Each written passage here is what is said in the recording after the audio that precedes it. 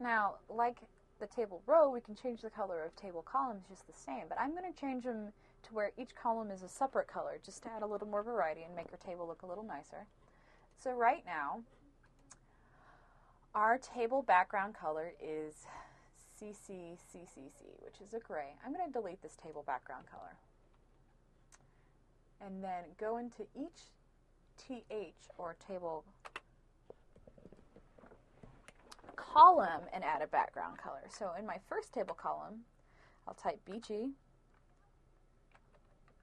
color equals quotation marks, then my number sign, and I'm going to pick like a light yellow, quotation and bracket. And then for the next one, the next column, I'm going to go BG color equals quotation marks, and we'll do like a light blue.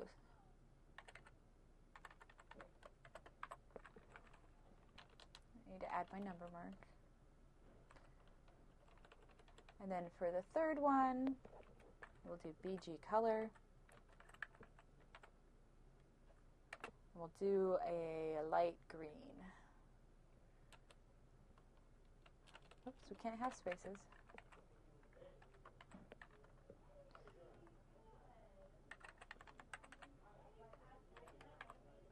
And I'll save that and come over here and refresh it. And I believe I accidentally did that to all three of my headers instead.